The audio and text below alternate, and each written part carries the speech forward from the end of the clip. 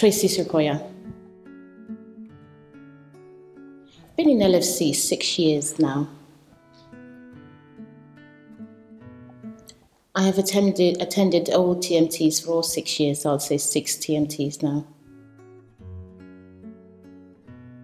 Every TMT has been different. There's always been something to take away. There's been so much blessing, different ministers coming, and the atmosphere has always been different, always charged, always positive.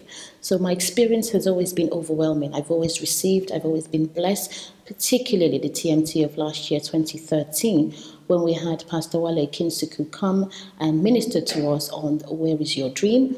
Don't Lose That Baby. 2 exciting messages, 2 exciting ministrations. I received it with an open mind, and I would say it has tremendously changed my life. It has changed my thoughts. That was where I got my vision to my next level in life, where I was actually going, what my passion was. So I did receive a lot from that TMT, and it's actually changed my overall perspective. It's changed how I view the Lord spiritually, physically. There's been that change in my attitude, and it's affected me positively in every area, and my family as well.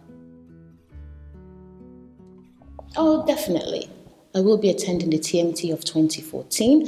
I'm so excited. I'm looking forward to it. I have been tremendously blessed. God has been so good, and I am definitely looking forward to this year's TMT, particularly as I know that Pastor Wale Kinsuku will be ministering again. So definitely looking forward to it.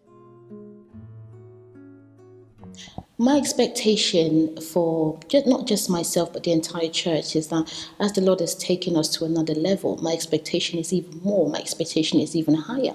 My expectation is even bigger, because the church has come a long way. We've come a long way from where we were and where we are now, and where God has taken us as individuals, collectively as a church. So my expectation really is up there, and I'm really believing God and trusting God that this year's TMT will also be that solution, that answer, what we need to take us even further in our destinies, further in our individual lives.